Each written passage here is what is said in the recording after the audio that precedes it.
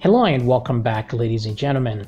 So let's continue with our cells situation here, because apart from the cells and I think the profile page, because we have these two buttons here, those are the only things remaining for us to fix.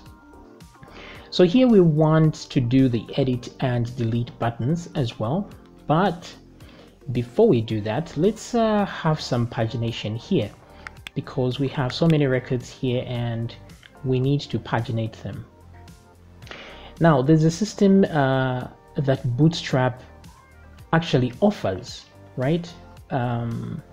Where you can, I don't know if it's here on this page, but when you have tables in Bootstrap, there's a system where that I've seen most programmers actually use, the JavaScript pagination that comes with Bootstrap.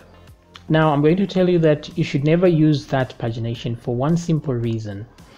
The way it works is it uses JavaScript, okay? So it means it actually loads all the records. So it loads all the records here. So let's say, and then it simply hides them using tables here in JavaScript, using JavaScript. So if you've got 1 million records, it's going to load all of them and then just show you the ones that you want to see using page number here. So that method is not good. The second best method to use is where you use Ajax to reload the page with each next page that comes on and on. That way you load new information every time you click the next button. But that pagination which is used using JavaScript tables is not good, because it loads everything at once and then you have to click through it. It's okay if you have a few tables, a few records rather, maybe 100 records, that's okay. But anything above that is not good, because I've seen this in practice where I've had to redesign a website for someone because they used that kind of pagination, and each time they loaded the page would just start loading to infinity, and they are wondering when it's going to stop loading, because each record sometimes has an image and those images can really take up memory and space. If you have a mobile device that has little RAM, it's not even going to load the page at all. So please take this into consideration. Do not use the Bootstrap pagination system. Use PHP instead. That way you load a few records at a time into your memory, the memory of your browser. All right, so with that in mind, let's go ahead and look at pagination in Bootstrap here. Now what I'm getting here is not the JavaScript pagination, no, it's just the buttons that I want, that's all. So I'm just getting the buttons from Bootstrap. Okay, so I'm just looking for the buttons that I like here. So without having to go very far, this looks pretty okay. Same as this here. I don't really see a difference here, so we can just copy that. Now you can go ahead and look at all of these and decide which ones really suit your needs. But for me, this one with numbers, not just the numbers, but I want previous, next buttons like this. Yeah. Okay, so I've copied that, and let's go to our text here, and we'll go to our views, because this is for the view. So I'm going to go to admin section and the cells. Okay, so right at the bottom here, just after the table, let's just paste this information like this. Okay, so it's inside a nav bar like this. Let me just push this away. So it's inside a nav bar, and pagination, previous. Okay, so let's save that and let's see how it looks. So refresh the page, and there we go. So we have a nice pagination over here. Now this is unclickable. I don't know for what reason, so let's try and fix that. So there's a previous, and it says disabled, so I'm guessing this is the class that is doing that. So let's remove it, check it again. Okay, so now it looks clickable, or is it? Not yet for some reason. What's going on? What's going on? Link, page item, page item. So page link.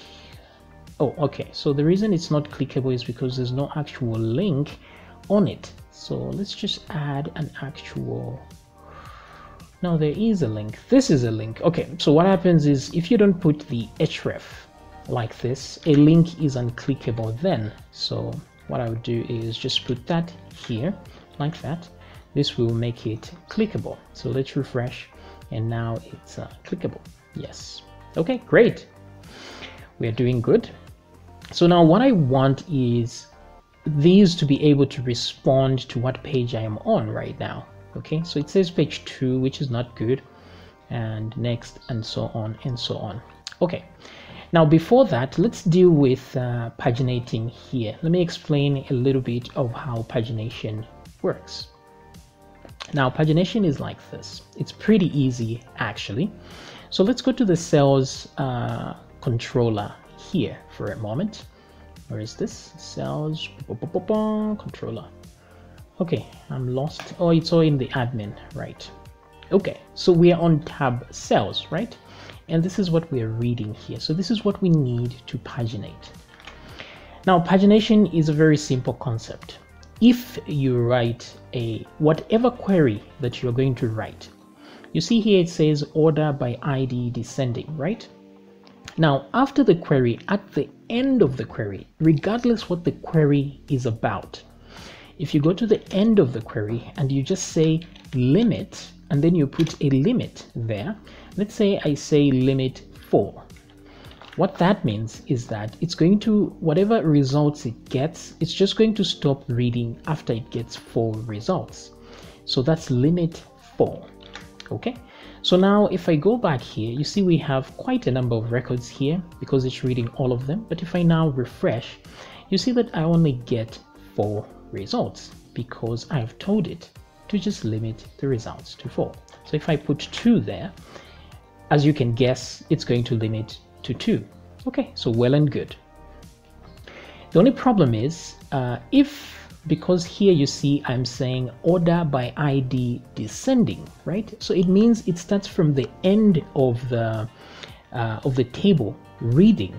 So it starts with the very last record, and then because I said limit 2, it's going to get the last and the second last record because I'm ordering by ID in a descending manner.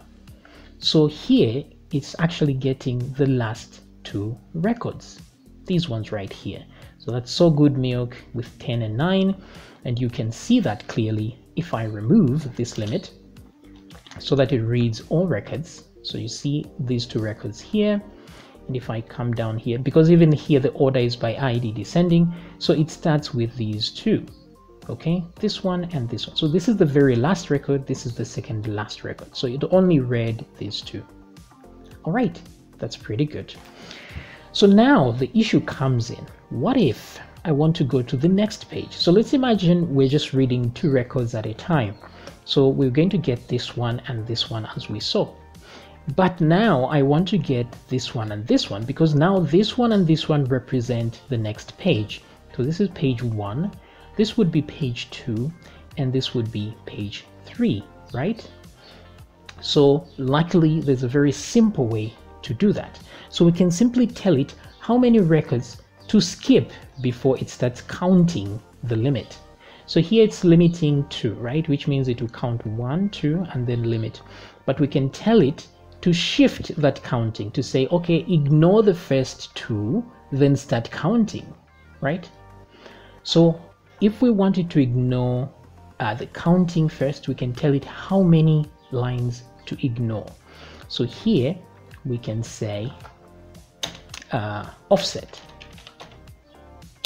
2, right? Just like that. So offset means ignore. So offset is, it's offsetting the counting. So it starts from the second. So it's going to ignore the first 2 results. This is just what it means here. So if I now refresh, okay, so that is an error. You have an error in your SQL syntax. That's because you cannot use offset without limit. Those 2 go together. So just keep that in mind. Offset needs a limit. So I have to put limit and tell it how many to limit. Now I want it to read all of them just so we can see what's going on. So just say limit, excuse me. I'll say limit 100 just so it can get all the records. Okay. I'm doing this because I need to add limit if I'm going to add offset. But what I'm saying is just read all of them because I know they're less than 100, but skip the first two. So I just want you to see that it can skip those first two. Let me refresh. And as you can see, that one with 10 and 9 is gone. Now we're starting with 8 and 7, right?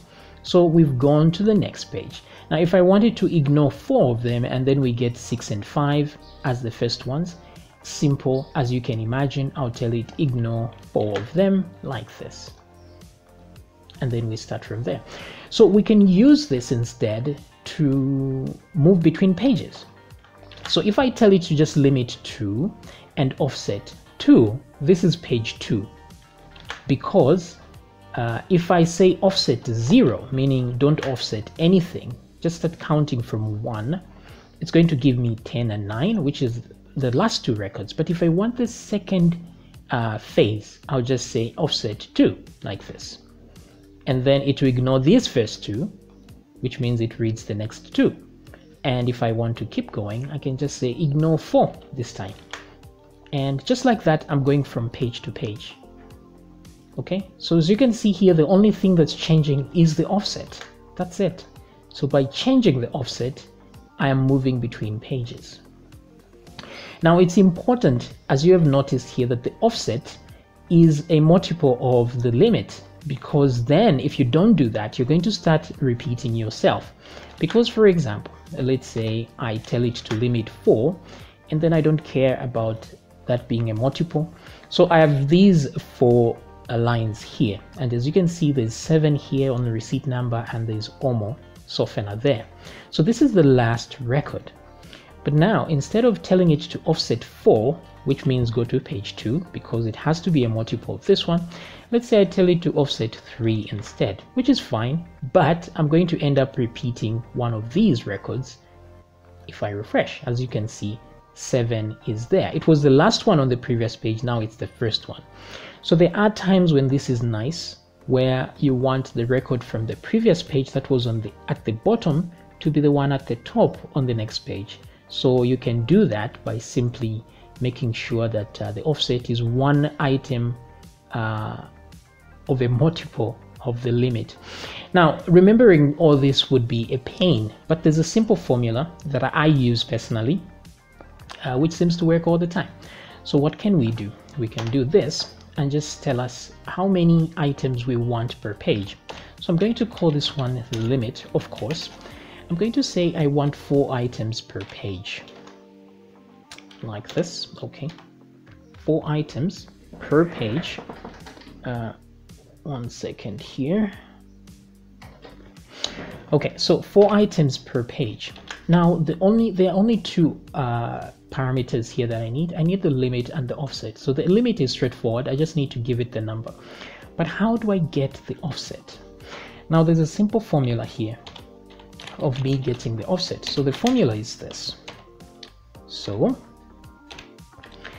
I'm going to calculate the page number. So I'm going to say page number. So I need the page number because I need to know what page we're on. So page number minus 1, like this, and then multiply that by the limit. So this is the formula right here. So of course I need to know the page number. So let's imagine we're on page 1, like this. Okay, so we have everything we need. This is all the formula that we need. So now I have an offset as a variable and a limit as a variable. So instead of adding actual numbers here, I'm going to put the variables. So I'm going to say limit, and then offset, and put the offset variable there, like so. Okay, so limit a certain number, offset, offset. So the limit we know is 4. So it's the same as saying limit 4, but then the offset will be calculated depending on the page number. So let's see what's going on here. So if I now refresh like this, you see this is page 1. We're on page 1. That's the very last record, and then down the line here. And now if I want the next page, all I need to do is put a 2 there. Okay, and if I refresh, I'm on the next page, just like that. See, it's that simple. Page 3, like that, and refresh.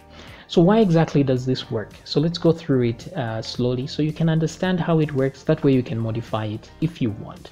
So if you want that thing where you want to see one item from the offset of the previous page on the next page, you just subtract offset, whatever the result of offset, just put offset here and say offset minus equals 1, like this. This will just tell it to remove 1 from the offset, and that will guarantee. But you have to be careful because sometimes you can't have offset -1, because if offset is 0, like on page 1, then you put -1, then that will be a problem. So you have to put an if statement to check. If it's not 0, you can't if it's less than 0, which is -1, and lower, then you can always return it to 0, because that's the minimum you can put on the offset. Anyway, in any case, why this works is like this. Let's say we're on page 1, right? Now, if you remember very well, page 1 is offset 0, definitely. So what will happen is we're on page 1, 1 minus 1 is 0, and any number multiplied by 0 is 0, of course. So offset will be 0. But if we're on page 2, what happens is 2 minus 1 is 1, and then 1 multiplied by the limit, which is 4, and then offset becomes 4. So limit 4, offset 4 is page 2. So I guess you catch the drift here. So let's put that on page 1 like this and leave it there. Now the only problem is we are hard coding these page numbers, but we need these page numbers to be read from the URL here, which is a simple thing to do. So what we will do instead, right here, is we're going to give a page number. So I'm going to use the operator here to check if there's a get variable for the page number. So that is going to be page like this, and then I'll put 2 question marks like this. This is the what is known as the no safe operator. I think it's called no safe, like this, because it makes sure that if a value is no or it doesn't exist, it will put the other one here. So what I'm just telling it is that if there's a get variable with the name page, then assign it to page number. If this doesn't exist or it's empty, then put 1 there instead. So if there's no page number, we're on page 1. This is literally what I'm saying here. But if there is, then let's get that one instead. So just with that, we are now able to manipulate things from here. So I just need to say and right there. So I'm going to say and page is equal to 1, like this. So we are on page 1, of course. But if I put 2 there, like this, then we've moved to page 2. If I put 3, we are moving to page 3. Let's try page 30. Okay, so no results because there's nothing on page 30. Let's go to page 5, nothing. Page 4, there we go, we just have 2 records. Page 3, okay, that's 30. Okay, so you get the idea now. Just by changing that URL in there, we can change which page number we are on. And the way to change a URL is through links, right? So we just need to make sure that these links actually link to a page number that we want. So let's see how we can do that in the next video.